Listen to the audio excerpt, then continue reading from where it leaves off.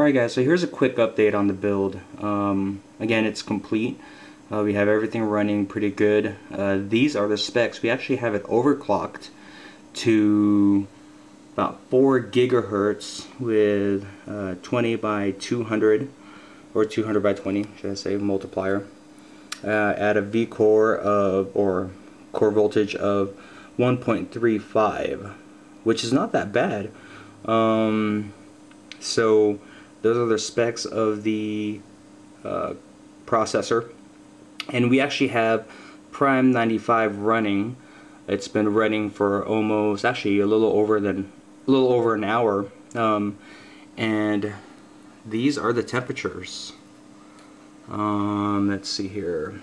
We got core 0 sitting around 70 degrees, and as you can see, we're using actually hardware monitor or made by KAI-ZEN, and the max temperature that we actually got was a 72 degrees C with a minimum temperature of 42, which is pretty good, I think, for having Prime 95 running for about an hour. We started Prime 95 around 11:44 this morning, and it is now about 12:50, so a little over an hour, which kind of pisses me off for the fact that when I had this board and I had it overclocked, my i7 overclocked to 4 gigahertz, even though I did excuse me, even though if I did had to tweak the voltages lower, it still wasn't getting this low of a temperature on this motherboard, which is the Asus Maximus 3. So that kind of pisses me off a little bit now that I sold it and now it's not mine anymore and I'm getting good temperatures.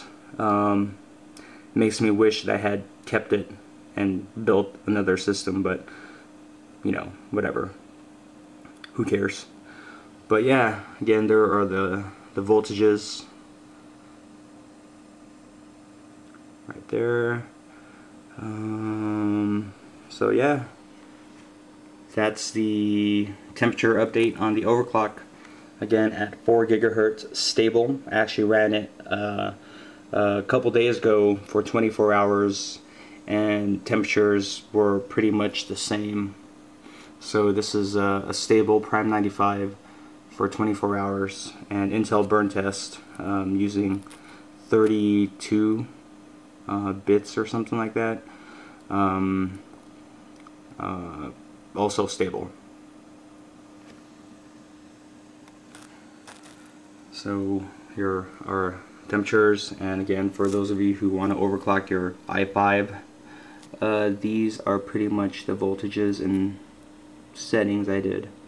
Everything else in the BIOS is pretty much either set to low voltages, like the VTT voltages and PLL and all that stuff, and everything else. Oh, and also the memory is also set to 1.65 volts for the memory, and everything else is pretty much on auto.